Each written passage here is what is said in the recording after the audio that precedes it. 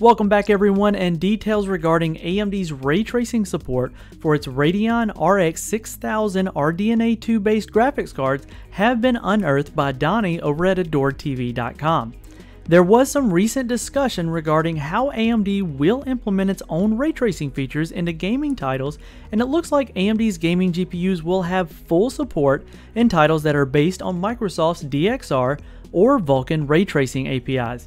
Now, AMD clarified that their Radeon RX 6000 series graphics cards will feature full ray tracing support in games titles using the industry-based standards.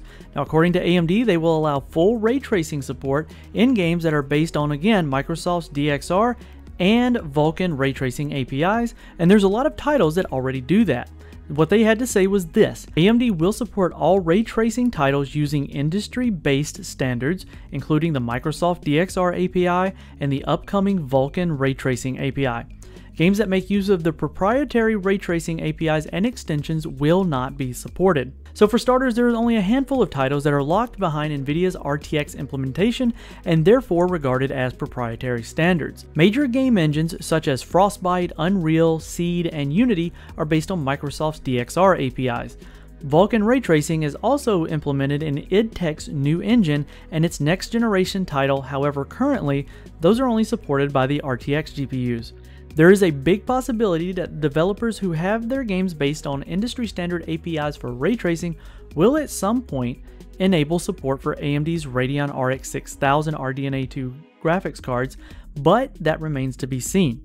We could also see a drastic difference between NVIDIA's RTX and AMD's own ray tracing implementation in the same titles too.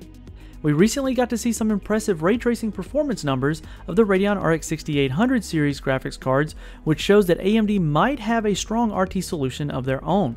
Now, AMD does still lag behind NVIDIA when DLSS is enabled. However, AMD is also working on their alternative to DLSS solution under the Microsoft DirectML banner. It will definitely be interesting to see how well the AMD RA, or the Ray Accelerator cores, compares against NVIDIA's RT cores.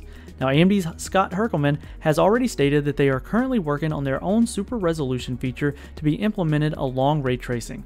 However, as per The Verge, the solution might not be available on the launch of the Radeon RX 6000 series graphics cards, and we can definitely expect more detailed information on ray tracing and AI-based super resolution features for Radeon RDNA 2 based graphics cards in the coming weeks, as promised by AMD's Chief Architect of Gaming Solutions and Marketing, Frank Azor.